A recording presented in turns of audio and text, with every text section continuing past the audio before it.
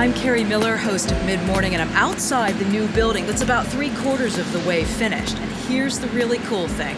When it's all done, all of Minnesota Public Radio's employees will be under one roof for the first time in a long time. And look at the open design.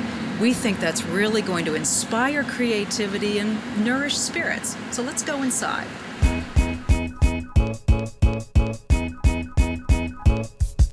Now I'm inside and I'm standing in the glass-walled atrium. This is where people from the company and people from the community will gather.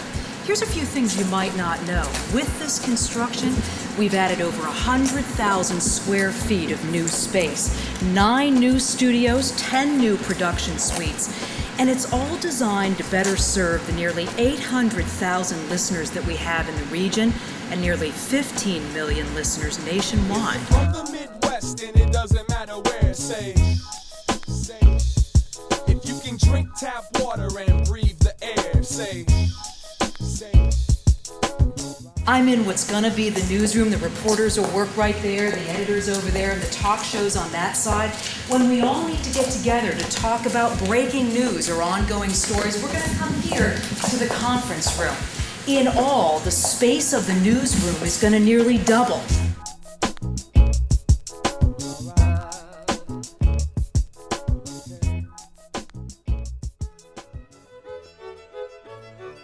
You know, we needed more studios like this one after we added our new music service, 89.3 The Current.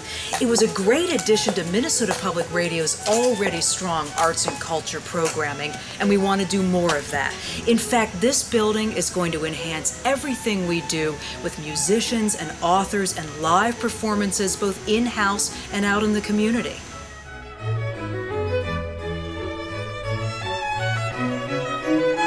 I'm outside the archive room, and that big purple thing right over my shoulder is nicknamed Barney. What it really is a digital tape unit where eventually thousands of hours of radio recordings will be stored. Someday they'll all be available to the public, but some are so fragile even now that they're at risk of being lost.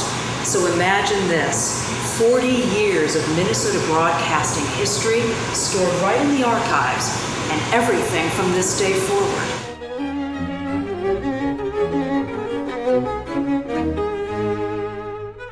Here we are in the forum where we can accommodate 150 people.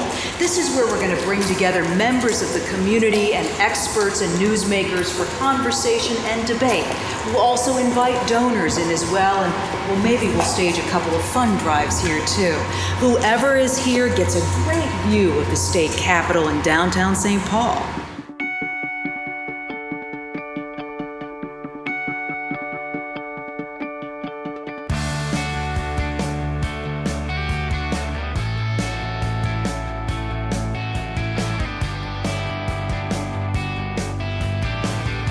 Now I'm back outside of the east entrance, and when you step out this door, you're going to see what we're calling the Members Walk. It's comprised of personalized bricks dedicated to people who contributed and helped make this all possible. As you know, members are an important part of Minnesota Public Radio's history and a very important part of our future. So thanks for coming along on the tour, and thanks for your support.